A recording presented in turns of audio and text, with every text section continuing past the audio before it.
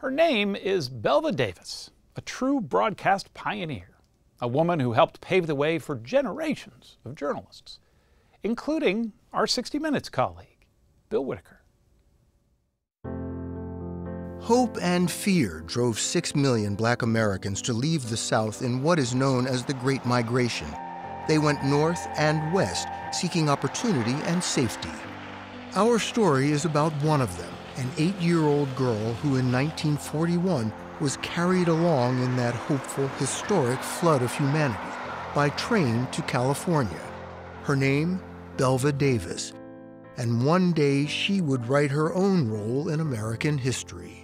I was encouraged by the shifting tides of the time. I had no idea of the mountain I was climbing. Along the way, she influenced so many people, including me. I met Belva in 1979 and soon heard her favorite saying, "Don't be afraid of the space between your dreams and reality." Knowing Belva Davis changed my life. She was born in Monroe, Louisiana, to a 15-year-old girl who worked in a laundry. At the time, lynchings were a brutal reality for blacks in the South. When her uncle was threatened with being tarred and feathered, the entire family headed west. There, Belva excelled in school and graduated from Berkeley High. But with no money for college, she found a job and her voice in black radio. The most consistent thing about my early journalistic life is that I never got paid for anything. The 1964 Republican Convention in California changed everything, as Belva told a gathering at Google. America was making a very sharp turn politically. While covering the convention for black radio, she saw the power of television. We couldn't get press passes because we were minority media. We were in the rafters. Extremism in the defense of liberty is no vice.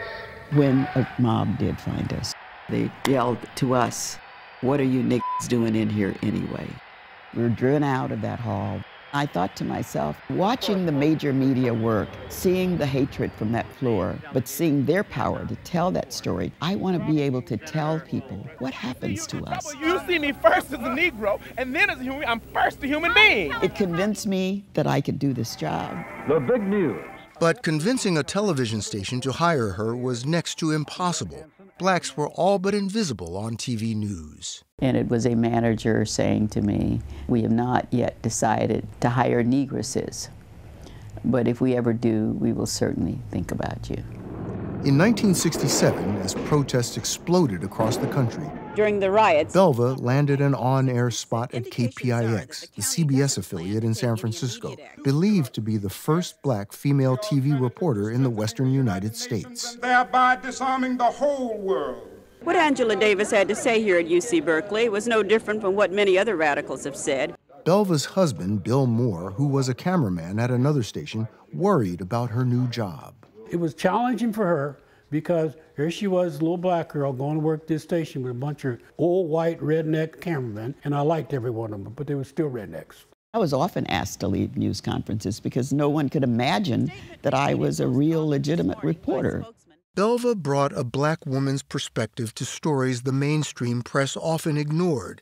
One on a young black boxer named Muhammad Ali. We don't drink, we don't smoke, we don't chase white women, we're not looking to integrate, we bathe twice a day, pray 5 times a day, but yet we seem to be the most despised and hated. Eyewitness News with Belva Davis. And I kind of knew I'd made it when I stopped paying attention to the hate mail. It didn't mean anything to me anymore. There is brutality here, believe me. Moving to the NBC affiliate, This is a story about black and white. she took on the hot topic of police brutality. It's also a story about fear. Long before it became a national concern. Charles Golston wears a metal brace because his neck is broken. The officer who allegedly beat Charles Golston is black, and so is the mayor and much of the power structure in this town. Along the way, she overcame countless racial and gender barriers. TV viewers of all races came to trust Belva. Anchoring the evening news at San Francisco's public station, she exuded calm, even when the world seemed to be spinning out of control. Both Mayor Moscone and Supervisor Harvey Milk have been shot and killed. Willie Brown, a future San Francisco mayor, I will remember George Moscone as... lived through those grim days. How can I forget George Moscone? I don't think he's dead. Belva was so trusted. She had so much credibility and so much respect. Harvey Milk was no ordinary supervisor. So Belva carried a heavy load. You are so fabulous, Belva. Kamala Harris, a future vice president. You have been a role model to me. Today, black journalists walk in Belva's footsteps. I'm associate producer Bill Whitaker. Belva was my mentor at that public TV station, showing me by her actions and work ethic how to succeed in a tough profession. But how do you thank the person who pushed the door open for so many of us? Hello, Belva. How are you, my friend? Oh, my God. Today at 90, Belva struggles with age and memory. But what has not diminished is her legacy, born from the simple power of her dream. Love you, Belva. Don't be afraid of the space between your dreams and reality. If you dream it, you can make it so.